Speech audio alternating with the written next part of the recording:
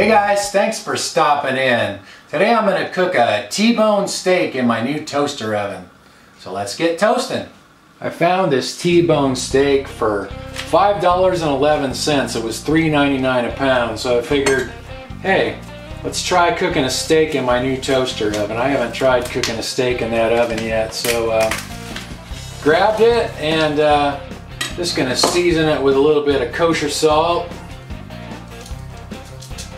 and some of Johnny's seasoned pepper. Okay, I guess we'll just put it on the tray, so put that side down. And we'll season the top side the same way.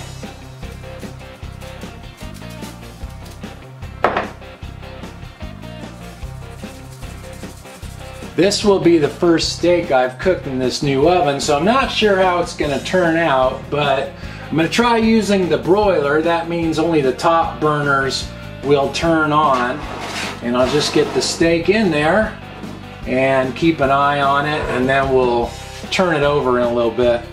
Okay, it's been 5 minutes on that side, so let's take a look at this. You can see it bubbling on top. I think I'm going to pull it out and turn it over now.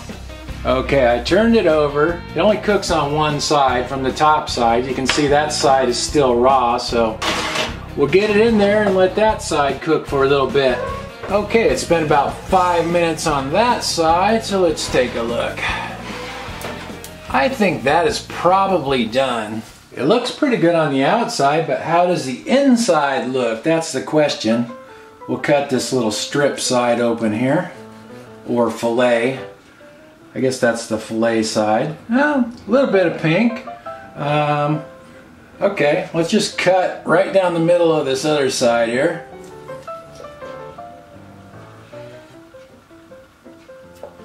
Okay, see how that looks.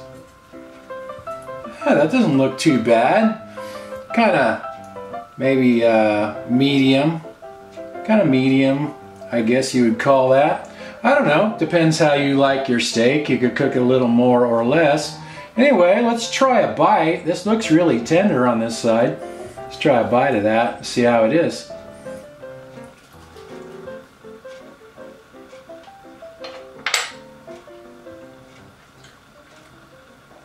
That turned out pretty good. So I cooked that particular steak for 5 minutes on each side.